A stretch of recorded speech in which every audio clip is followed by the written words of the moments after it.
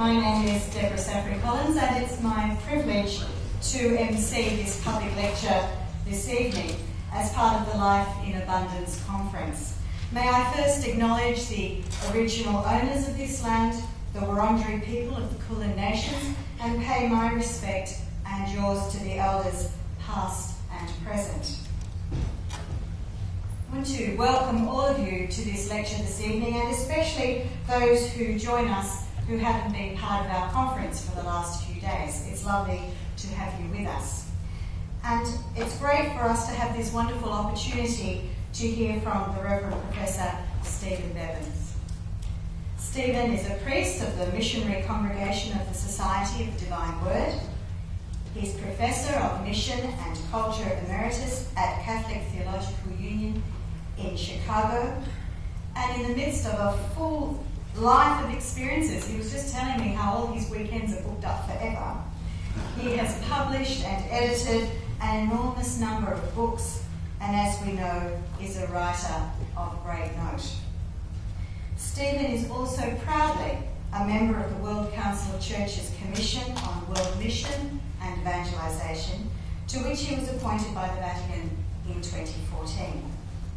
We are delighted and blessed to have Stephen amongst us here in Melbourne, and I ask you to make him welcome now as he addresses us this evening.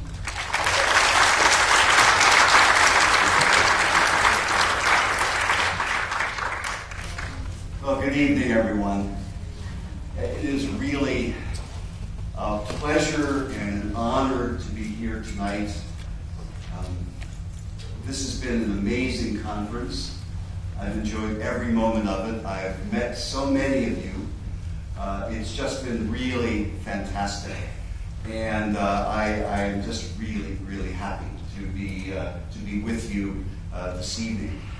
As you see, my topic is entitled, the topic of my presentation this evening is entitled, Dreaming of a Missionary Option, Pope Francis's Vision of the Missionary Church. I'm going to try to lay out, particularly from Francis's great document, Evangelii Gaudium, or the Joy of the Gospel, what it might look like if we took his vision of a missionary church seriously. So let me begin. On November 26th, 2013, Pope Francis published this really amazing document, which is called, officially in the Catholic Church, an apostolic exhortation, entitled Evangelii Gaudium, or the Joy of the Gospel. It has a kind of a tradition. Since about 1974, after these periodic synods of bishops that the Vatican calls about every 3 or 4 years, they give over their deliberations, a summary of their deliberations to the Pope, and about a year later, he issues a document called an apostolic exhortation. This document, Evangelii Gaudium, was the follow-up of the 2012 Synod of Bishops, the topic of which was the new evangelization. And the focus of the new evangelization, as it had developed through the papacy of Pope John Paul II and Benedict XVI, was basically on what you might call Western secularist cultures. It was a little more than that, but that's how the focus began to narrow in, I would say, the last 5 or 6 years. Surprisingly, though, Pope Francis's apostolic exhortation acknowledges this idea of the new evangelization, this focus on the West, but he seems to kind of broaden its perspective. Rather than talking about new evangelization, he calls for the whole church to be a community of missionary disciples. He only uses this term, new evangelization, 12 times in the document. This is a document of about 150 pages, something like 288 paragraphs. He talks about a new chapter of evangelization, a new phase of evangelization, new paths, new processes of evangelization. Several months ago, I was in Rome at a conference celebrating the document on mission from the Second Vatican Council. And one of the speakers was Cardinal Fernando Filoni, who is the prefect of the Congregation for the Evangelization of Peoples. Part of these long, fancy Roman titles. This is the world that we're in when we talk about these things.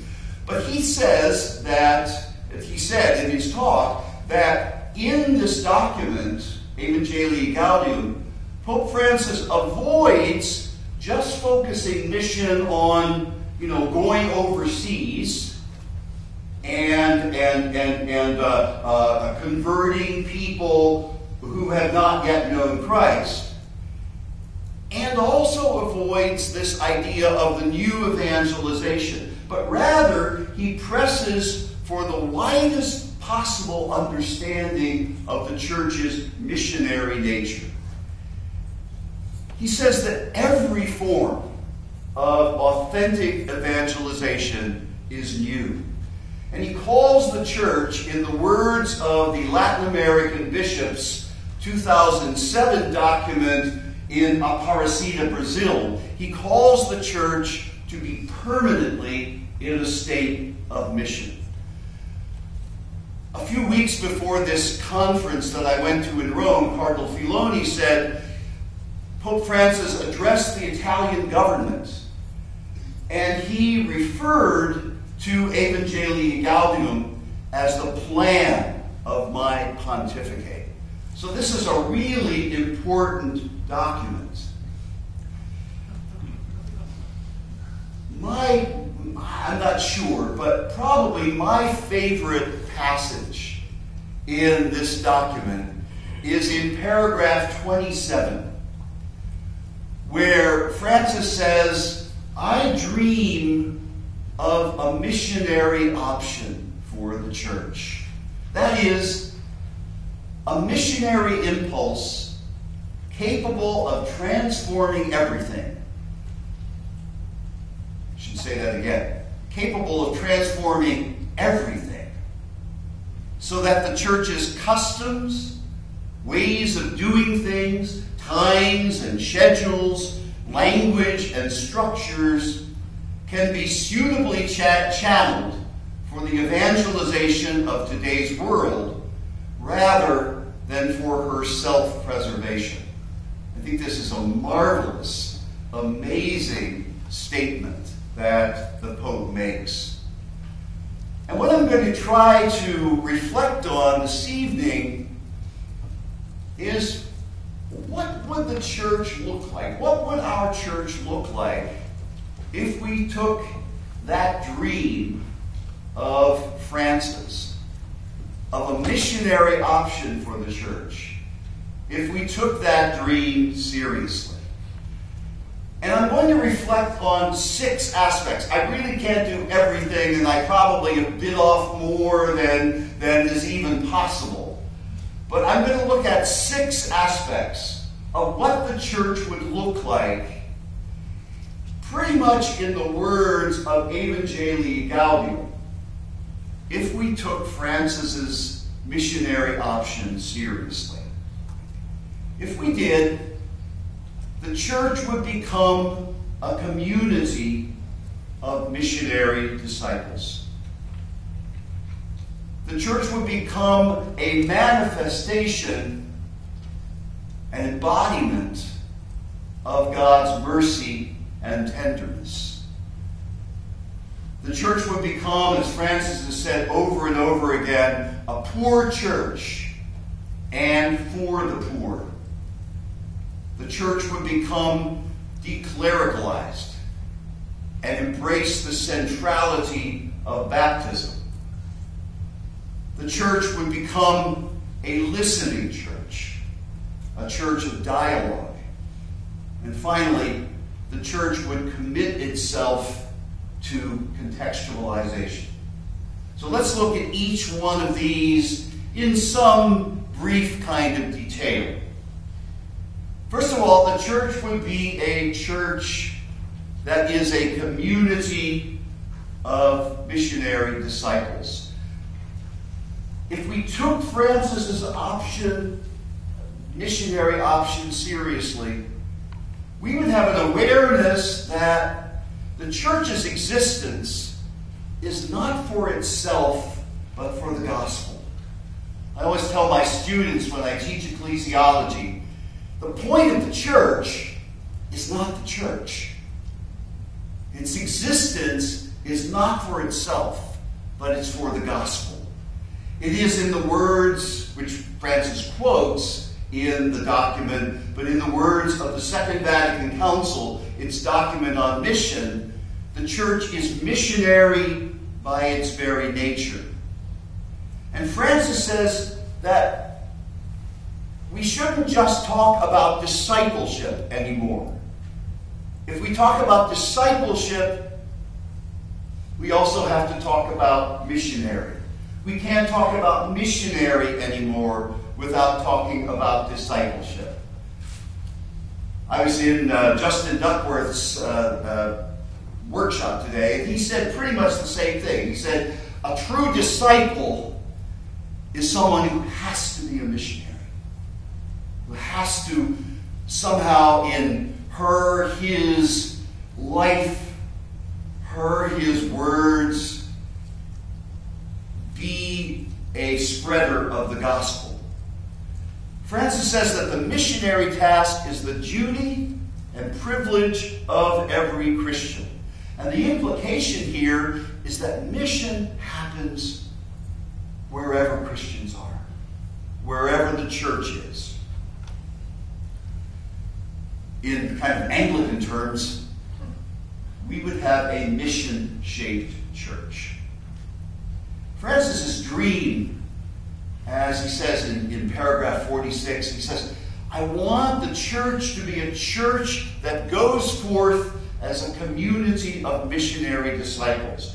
And what does that mean? He says, I prefer a church which is bruised, hurting, and dirty because it's been out in the streets, rather than a church that is unhealthy from being confined and from clinging to its own security. He says this kind of thing over and over again in his homilies, in his talks, and he says it several times in this document, Evangelii Gaudium. He talks about the fact that the church shouldn't be afraid to risk.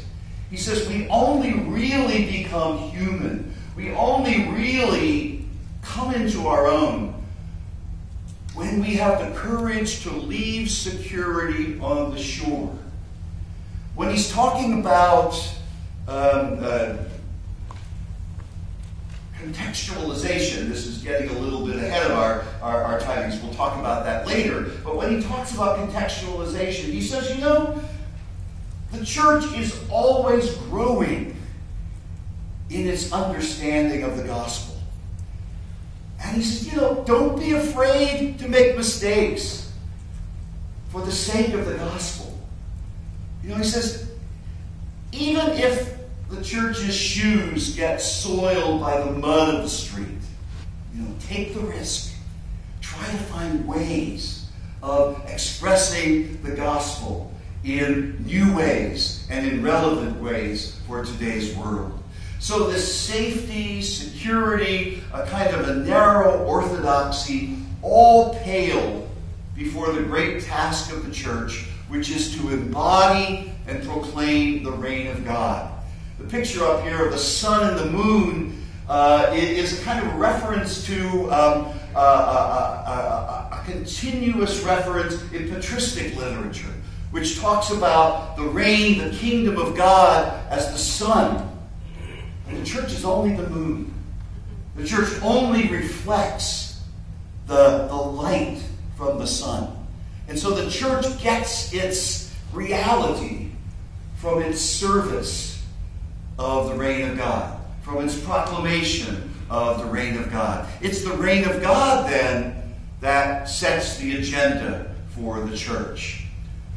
What is that reign of God?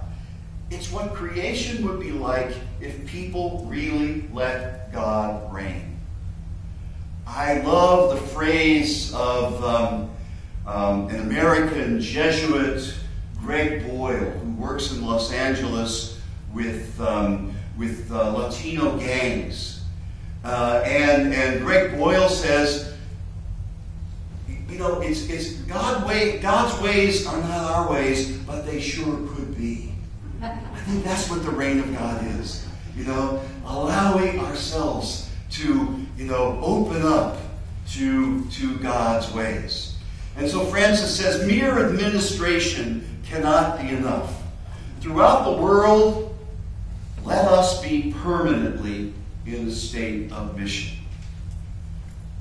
My second point is that if we take Francis's vision of a missionary option for the church seriously, the church will become a church of mercy and tenderness. Those two words, mercy and tenderness, appear over and over again in Francis's talks and homilies. His episcopal motto is miserando atque eligendo, which is actually from a homily of the Venerable Bede, back in the 8th century or something like that. And he's talking about the call of Matthew. And he says that having mercy, he, Jesus, chose him. In an interview soon after he became Pope, Francis talked about a famous painting of the call of Matthew by Caravaggio. And it's a beautiful one where Jesus is pointing at Matthew, and Matthew's going like, me? And it's that is an image that I always have before me. Because he says, I am a sinner, and I've been chosen, even though I'm a sinner. Miserando atque eligendo. In Francis's inaugural homily, he talks about how we should not be afraid of goodness. We should not be afraid of tenderness. This year, 2016, he has proclaimed for the Catholic Church, and I hope it goes out to other churches as well, this is a year of mercy. And this idea of mercy also comes in Evangelii Gaudium. He talks about how the church needs to be a church of mercy, needs to have an endless desire to show mercy, the fruit of the experience of the power of the Father's infinite mercy. He uses the term mercy, or the word mercy, 29 times in the document. Real early on in the document, he says, I say this all the time, but let me say it once more. God never tires of forgiving us. We are the ones who tire in seeking his mercy. And so because of this, Francis tells priests, I love this, the confessional must never be a torture chamber, but rather an encounter with the Lord's mercy, which spurs us on to do our best. Now, this phrase, the next phrase I'm going to put up here, is not in Evangelii Gaudium. He's just said it the other day in one of his homilies, but it's the same kind of idea. He says, we shouldn't use a club of judgment. That's not going to bring people back to the church. It's not going to bring people back to God. He quotes Thomas Aquinas. Aquinas says this, "In itself, mercy is the greatest of virtues, since all the others revolve around it. And more than this, it makes up for their deficiencies. It is proper to God to have mercy, through which God's omnipotence is manifested to the greatest degree." The way God reveals God's omnipotence most is in God's ability to have mercy. And that word tenderness appears no less than 9 times in the document. He talks about how God loves us with a tenderness that never disappoints, but is always capable of restoring our joy. Christ makes it possible for us to lift up our heads and start anew. He speaks in the document of encountering evil, I love this phrase, with an aggressive tenderness. Now, imagine, encountering evil with an aggressive tenderness. And in a wonderful phrase that I love, he says, "The Son of God, becoming human, summons us to the revolution of tenderness." In the final paragraph of the document, he speaks of Mary. He talks about how we should adopt a Marian style of evangelization. He says, whenever we look at Mary, we come to believe once again in the revolutionary nature of love and tenderness. In her, we see that humility and tenderness are not virtues of the weak, but of the strong. And he says that the good news is that each person is the object of God's infinite tenderness. To become a church of mercy and tenderness. Thirdly, if we take Pope Francis's dream of a missionary option seriously, the church would become a poor church and for the poor. It would be a place where, and he's quoting here John Paul II, a place where the poor feel at home. A place that radiates the joy and the hospitality of the gospel. Francis says that the worst discrimination that the poor suffer is a lack of spiritual care. And he says, the church needs to be a place where God's blessing is freely offered, where the poor can celebrate the sacraments and grow in spiritual maturity. And he writes, our preferential option for the poor must mainly translate into a privileged and preferential religious care. I wonder what that might mean for us in our parishes, or in our schools, or in our hospitals.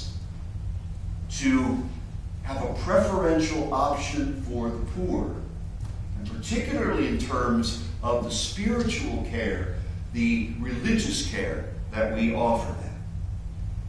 Being a poor church and the need for Christians to live a simple lifestyle are simply requirements of a missionary church that would embrace the poor. And Francis says there can be no excuses. He says, in academic circles, in business circles, in professional circles, even clerical circles, we're too busy, we can't do it. He says, no, there are no excuses for this. We need to become a poor church and for the poor. When he was Archbishop of Buenos Aires, and the picture is him just getting off the subway in Buenos Aires. He took the subway all over the city, didn't have his own car when he was Archbishop. Francis lived in a simple flat.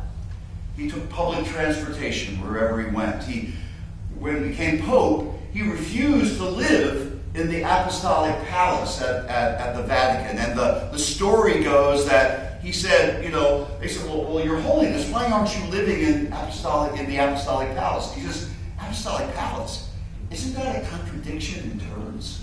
It says, So, and there's a great picture of him, I don't have it here, but there's a great picture of him after he became Pope, of paying his hotel bill. You know, just this kind of simple life that he lives. He's chosen very differently from Pope Benedict XVI's red Gucci shoes and all that stuff. He's chosen to live or to dress very simply. He rides in a very simple car. People were remarking when he came to the United States a couple of months ago how he was in a little Fiat, you know, a little white Fiat. I think this all points to the kind of church that he would like to see and that he calls for. And of course, the church of the poor takes a stance against any kind of greed and any kind of injustice. And as he writes, we also have to say, thou shalt not, to an economy of exclusion and inequality. Such an economy kills. So he's very, very strong, you know, against an economy that just pushes people away, that just serves the greed of the rich and the powerful. And then, of course, a church of the poor will also be a church that protects creation. He writes toward the end of the document, he says, there are other weak and defenseless beings who are frequently at the mercy of economic interests and indiscriminate exploitation. I am speaking of creation as a whole.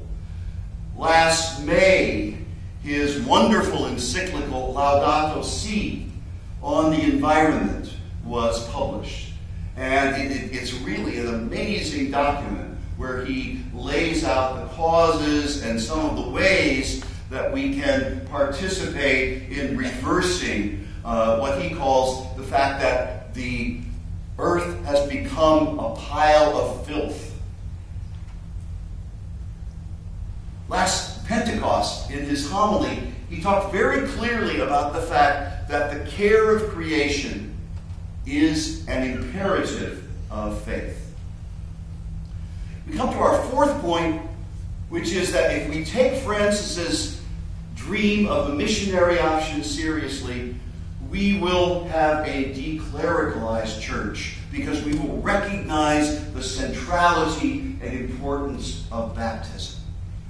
A missionary church of mercy and tenderness, one that's in solidarity with the poor, is called to be a declaricalized church. A church that emphasizes the fundamental equality of all Christians because of baptism, which he says is accessible to all. Now, here and there in Evangelii Gaudium, Francis does talk about bishops and priests and deacons, and he has a substantial section in the middle of the document on the homily, which in the Catholic Church is basically reserved for the ordained. But it's clear, as you read the document, it's not a document about the ordained. It's a document about all Christians. All, he says, are called to be missionary disciples.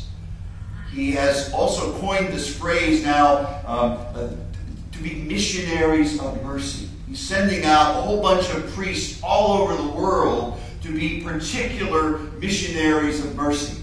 But I think it's a wonderful phrase also for all Christians. So ordained ministers, Francis says, are at the service of the majority, the laity. And so the formation of the laity and the evangelization of professional and intellectual life, he says, represent a significant challenge for pastoral ministry. The entire church, he insists, and in a special sense, the laity, is endowed with what we call the sense of the faithful. And popular piety, the piety of simple folk, represents this in a particular way. And he says at the end of that section, let us not stifle this missionary power of the sense of the faithful. Bishops, he says, are to lead the faithful in a wise and realistic pastoral discernment. They're called to foster missionary communion. He says sometimes they go before the people. Sometimes they walk after the people, helping those who lag behind, but also allowing the flock to strike out new paths. I think for a pope to say that is pretty remarkable. Priests are reminded that the whole point about sacramental power, he says, is in the realm of function, not that of dignity and holiness. The configuration of the priest to Christ, the head, does not imply an exaltation which would set him above others. Priesthood's key and axis, he says, is not power, understood as domination. It's rather the power of service, the power of empowering the church to be the church, to be a missionary church. So there's no place in a missionary church for any kind of privileged class. All have a voice, all share a fundamental equality. And he says even the Pope must think of a conversion of the papacy. So it's across the board. Fifth, the church that takes Francis's dream of a missionary option seriously will be a listening church, will be a church of dialogue. Francis has often spoken about how we have to develop in the church a culture of encounter. And this can only be done by a church open enough to listen to the real questions of women and men in our world. He wants the church to engage in participatory processes. The last 2 years, we've had this synod on the family. And Francis really allowed the bishops to disagree with him. And just to talk as freely as possible. This would never have happened with Pope John Paul II or Pope Benedict XVI. But it's a chance that the church should be free to talk and reflect and listen to one another.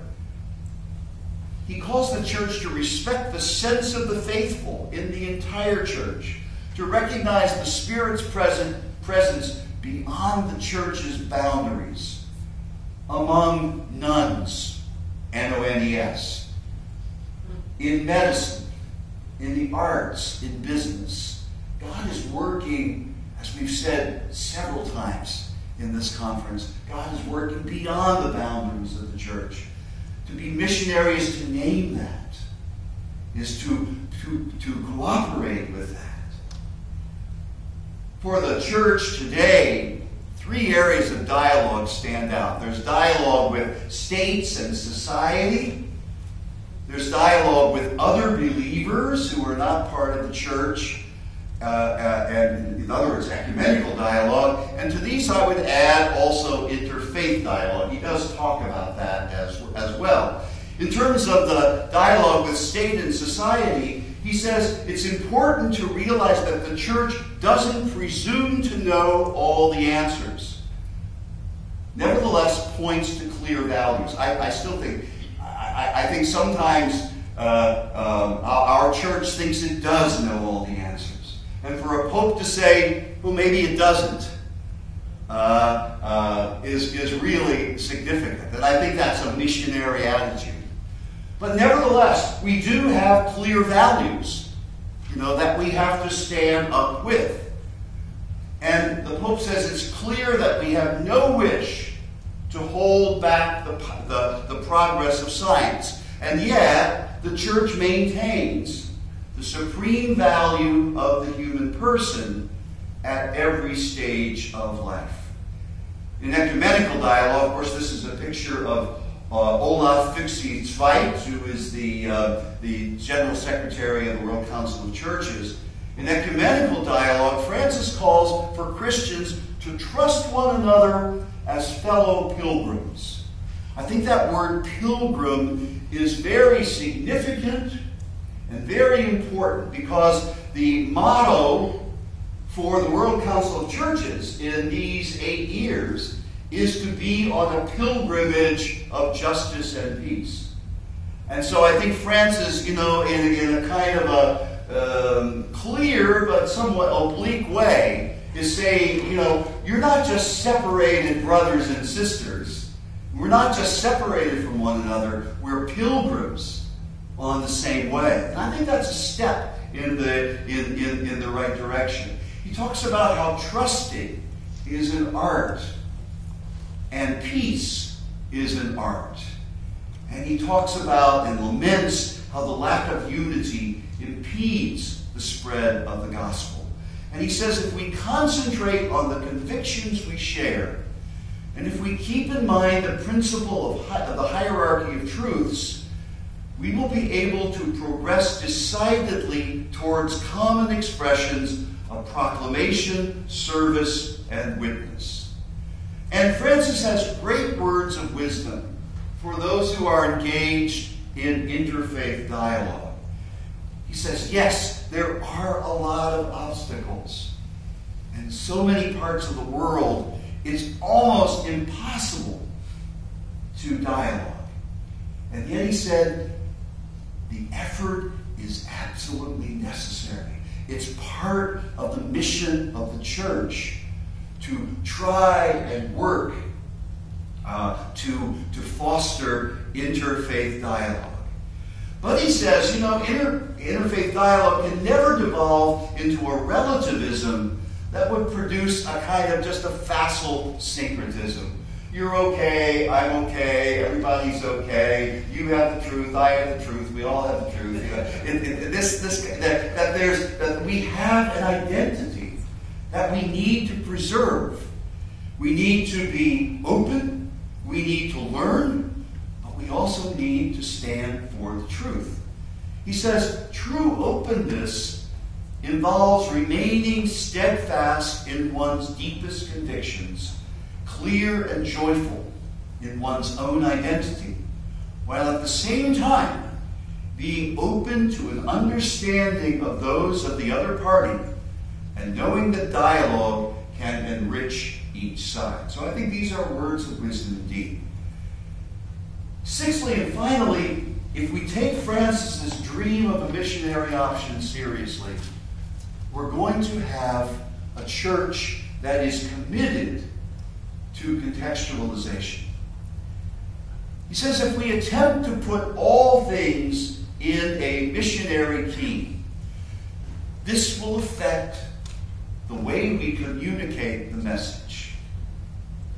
I think Francis is very aware that the gospel message always needs to be suited to particular contexts and so connected with everyday life. It means, first of all, that the central aspect of the message, which is salvation in Christ, the tender and merciful love of God, this cannot be eclipsed by anything secondary. Very soon after he became Pope, as I mentioned before, he gave an interview that was published in Jesuit magazines all over the world. And he used the image, I'm not so crazy about the martial imagery, but he used the image of the church is like a field hospital after a battle. It's like a MASH unit. And when people come in wounded and bleeding, you don't ask them, oh, how's your cholesterol? Or what's your blood pressure? You heal the wounds. And he says that's what we need to do. We need to cut to the center of things.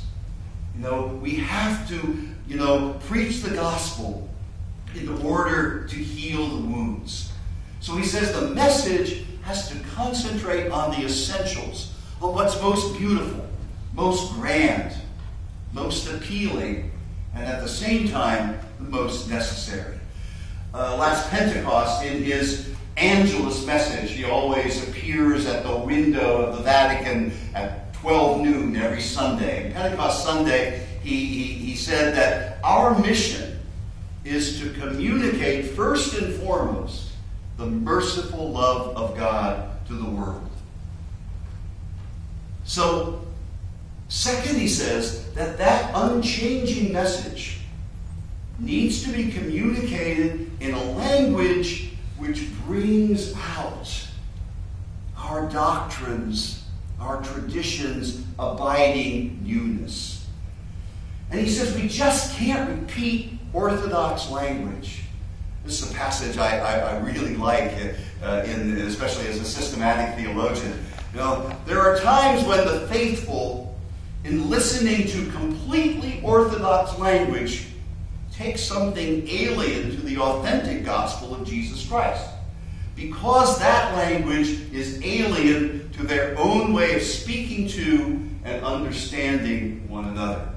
So it's not just repeating the right words.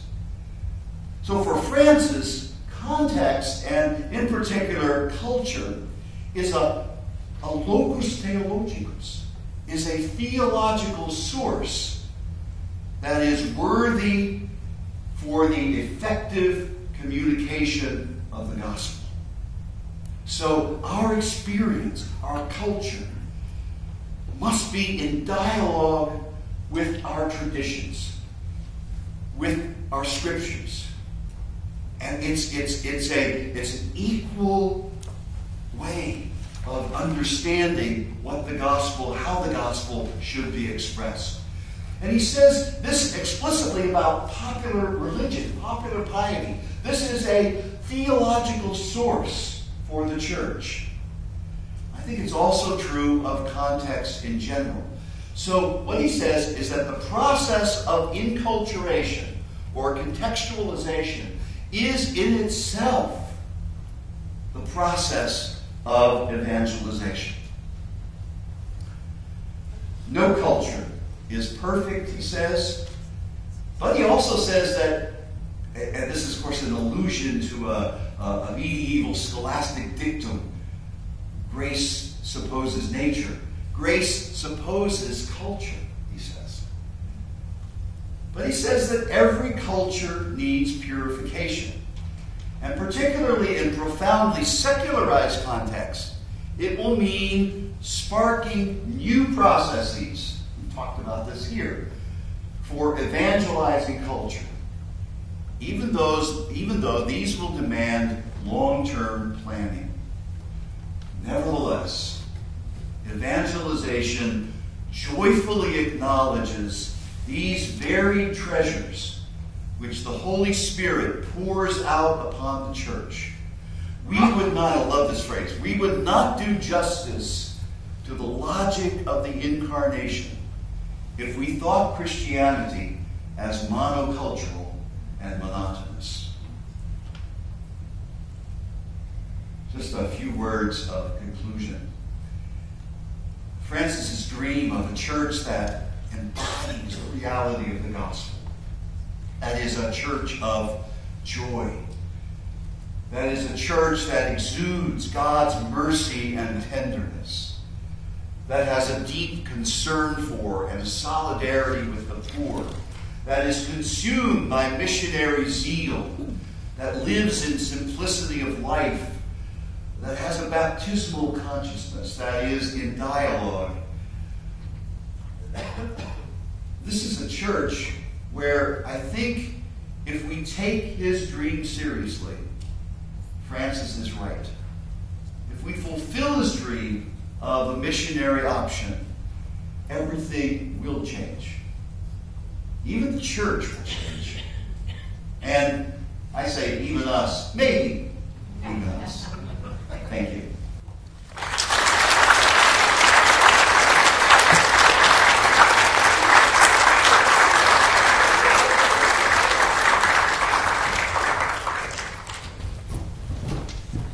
Professor Stephen is willing to take 3 or 4 questions, and we're sending the microphones up the aisle.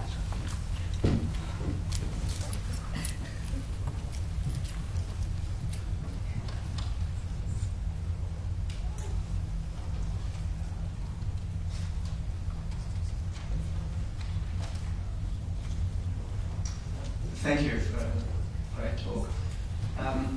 The word evangelization, Yes. I'm just reflecting on its usage in the document that you've just been talking about, and the way it can be used, and I find increasingly in our Anglican context, including this diocese, that it lacks a certain breadth, that it appears often to be used talking about strategies and processes that are designed to bring people to assent to the propositions of faith and to sit in church pews.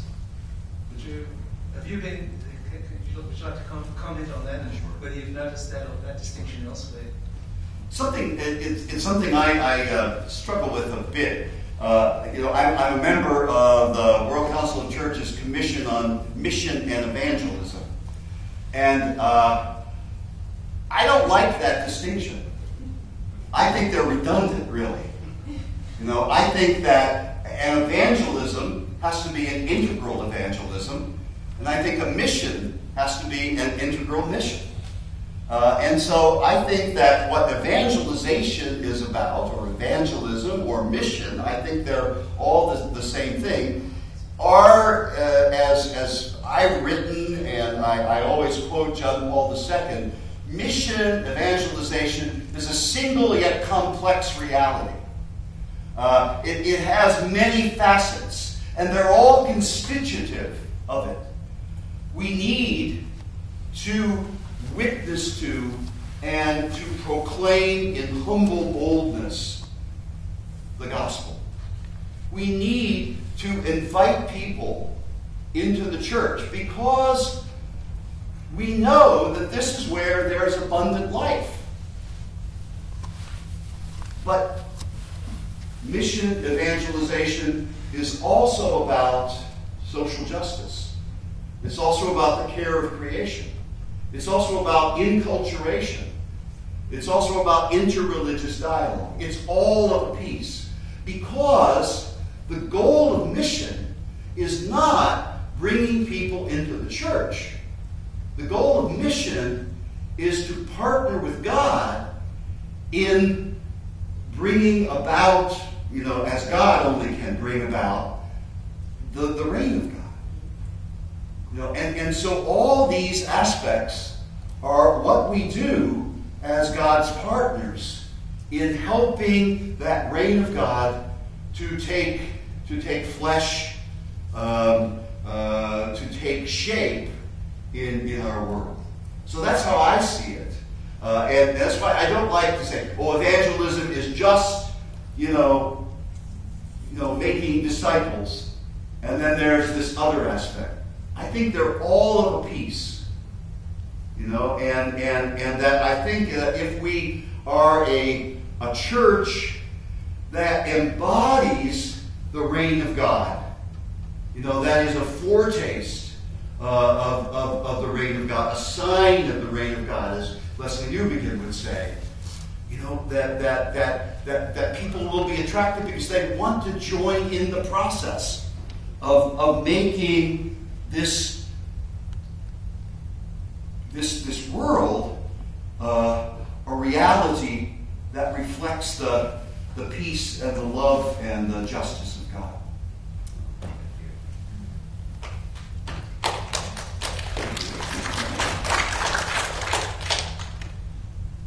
In what ways do you think the Catholic Church will need to change its own structures in order to facilitate the movement to these rather splendid goals? Yeah. I think it really has to be pretty drastic, and I think in some ways, if you take Francis seriously, especially that line from paragraph 27, everything has to serve the mission. I think the problem, I don't know what it's like in the Anglican Church, but the problem in the Roman Catholic Church is that, we serve the structure of the church. The church in itself is the goal. At least, I mean, and practically. And actually the structure has to serve the mission. So what does that mean in terms of, inclusivity across the board? What does that mean about, so many accretions that have I think weighed us down. I think the structure of the church needs to be developed to serve its mission. And if we could get that right, I think that will be drastic. I think there are all sorts of ways that is the case. Okay. When you first had that document in your hand and you read it, how did you react? How did you feel? What was your first response? It was unbelievable. It was just amazing. I happened to be the morning or the day that the document came out. I happened to be in Rome, it was just amazing to walk the streets of Rome and know that this document was out there. And the more I read it, the more amazed I was. Did you feel joy? Absolutely, absolutely. Yeah, I was just really overjoyed. Absolutely. Great. Thank you, Stephen, for the joy of your communication as well. The enthusiasm that you put behind the enthusiasm of Francis is very addictive. But with my historian's hat on, I know that every revolution usually involves blood on the floor. Of course. And so I'm going to be rich at this point and ask you to comment a little bit on. It seems to me that if this were to happen, the only way is in fact for everyone to get on board. And I don't know about you, but I don't actually see that happening in the Catholic Church or elsewhere. Therefore, could I ask you to take off the idealist optimist hat and put a realist hat on and say, how far do you think this could go? Given that the current Pope will not live forever, and who knows what his successor may or may not wish to take from this and continue on. How far do you think is realistic for us to hope, as opposed to set the bar too high? And of course, it's a dream. And the Pope says that, and so it is ideal. Just the fact that he dreams this way, I think, is pretty revolutionary, and it gives us missiologists, some grist for our mill, so to speak. We can actually quote documents and call for this kind of thing. But you're right. And there's a lot of opposition to this. There are. I was talking to a friend of mine who was in Rome about 2 weeks ago at a conference, and it was more of a conservative Catholic conference. And he said, the French bishops are all against this. They think that Francis is betraying doctrine and, this kind of thing. I think people who have, under particularly the latter Pope John Paul II and Benedict XVI, when cardinals began wearing ermine fur, or ermine capes and long trains and watered silk and all that stuff. They worked hard to get there, and it's really hard for them to give that up, And so there's certainly a lot of pushback in this regard. But I think Francis, I think, and I'm going to say I hope at the same time. I mean, this is a big Titanic to turn around, isn't it? I mean, the Roman Catholic Church. You know, it's big. It's big.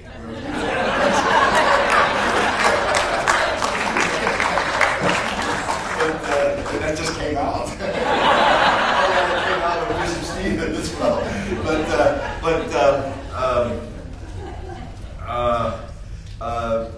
I think Francis is also pretty shrewd. I read recently a wonderful book by a British journalist named Austen Ivory. I don't know if you've ever, if you've seen the book. It's called The Great Reformer.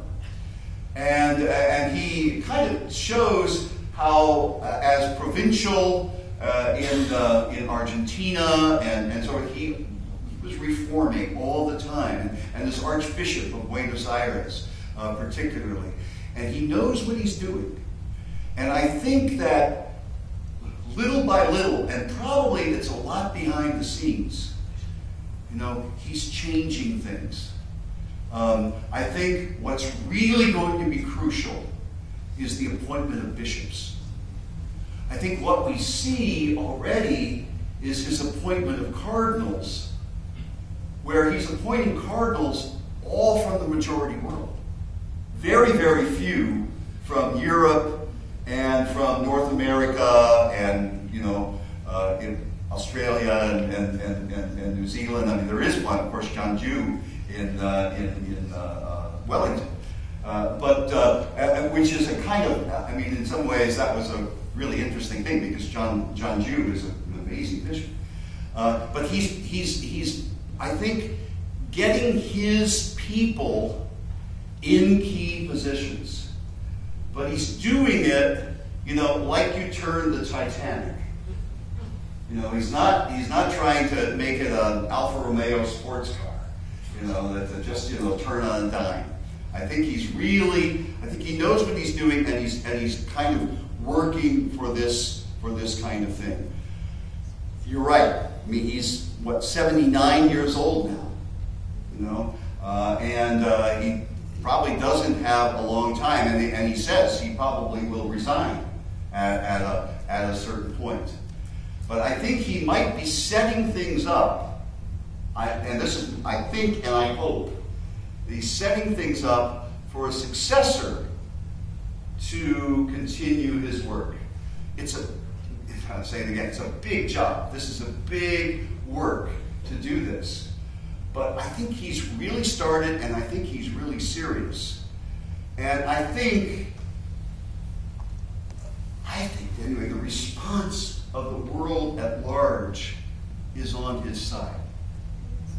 You know, and so I as I say, it's you know, my best thinking in this regard, and a real hope in this regard. But I realize that this is an ideal. But, you know, we got to talk about this. You know, we have to we have to say this is really what the church needs to be. You know, is not something that's centered on itself, but rather centered on the reign of God. You know, and that it should shape itself in order to serve that, and not to serve itself. Last question, John. Stephen, thank you very much for a really inspiring presentation. And can I just ask you, wearing your WCC hat, Okay. Together Towards Life was a mission statement out of the WCC, which in a way was also showed enormous movement from the Reformed and Protestant traditions of the Church. I'm just wondering, wearing your hat, where you see the potential synergies between what's happening in the Roman Catholic Church and what's also happening amongst the Protestant Reformed traditions of the Church. Thank you, John. It's a good question. Unfortunately, Together Towards Life did not influence Evangelii Gaudium at all. And of course, Evangelii Gaudium did not influence Together Towards Life at all, because that's a larger, longer, it was like a 6-year process. Together Towards Life, which if you haven't read the WCC mission statement, it's really marvelous. It's really fantastic. Very spirit-centered, very creation-centered. It's a wonderful document. It was finally approved by the WCC at its assembly in Busan, just at the, it was like about November 4th, 2013. Evangelii Gaudium came out November 24th or November 26th, something like that. So there are two parallel. I think there are some interesting connections, particularly in terms of the poor. I think Together Towards Life is much stronger it talks about how we shouldn't do mission from the center to the margins, but we should allow the margins to evangelize us. And that's the new way of thinking about mission. I think Francis is still in the older kind of model, but he still has a phrase that's very similar in Together Towards Life, which is the poor need to evangelize us. We need to listen to the poor. And so that phrase is there. Some of the economic issues, some of the issues on dialogue and things like that, they're very compatible. Francis's document is much more Christocentric than Together Towards Life. Just in the last several days, the latest issue of the Commission on World Mission and Evangelism's journal, the International Review of Mission, has been published. And this issue, I co-edited it with the secretary of the CWME, a Korean Presbyterian by the name of Joseph Kuhn, and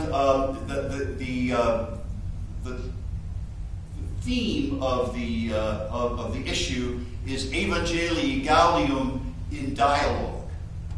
And what we did was we focused on Evangelii Gaudium. So the first part, we have 5 Catholics summarize Evangelii Gaudium.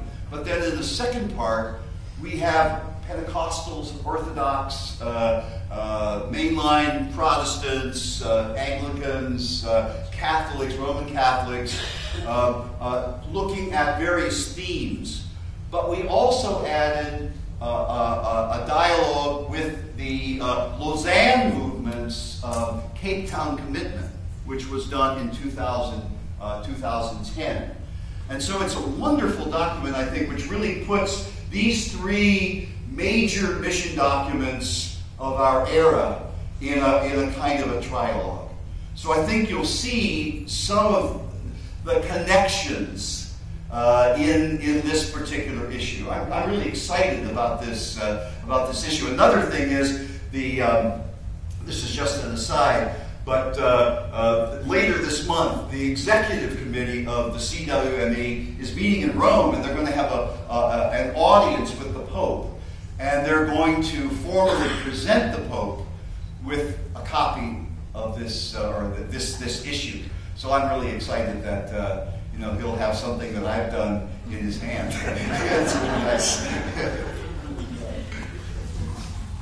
I invite Archdeacon Jane Crombie to come and thank you.